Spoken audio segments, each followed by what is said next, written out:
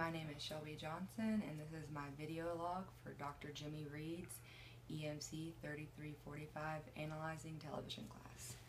I chose Edie Falco, who plays Jackie Payton in Nurse Jackie. Jackie Payton has two lives, a home life and a work life. She is married to husband Kevin and has two daughters, Grace and Fiona. She's having an affair with the pharmacist at All Saints Hospital named Edie. At All Saints, she also works with Dr. O'Hara, who's her best friend, Zoe, who's a nursing student, Dr. Cooper, the hospital administrator, Acolytus, and another nurse, Thor. Jackie Payton is very far from ordinary.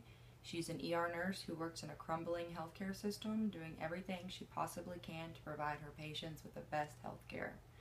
Jackie is compelled to make sense of the chaos and to level the playing field whenever she can.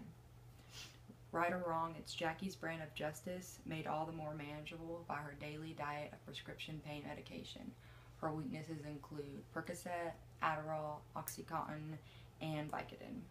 As a mother and a friend, she's a rock, but Jackie's equilibrium is askew now that she's off her daily dose of prescription pain medication. On her pills, she's less agitated and overall a better nurse. Off her pills, she is completely stressed out all the time and harder to compromise with. But if she wants to keep her kids, her friends, and her job, she must throw away the life she's known and become sober. Is long-term sobriety a real possibility for a woman with as many problems as Jackie Payton? Watch Showtime and find out. Thank you.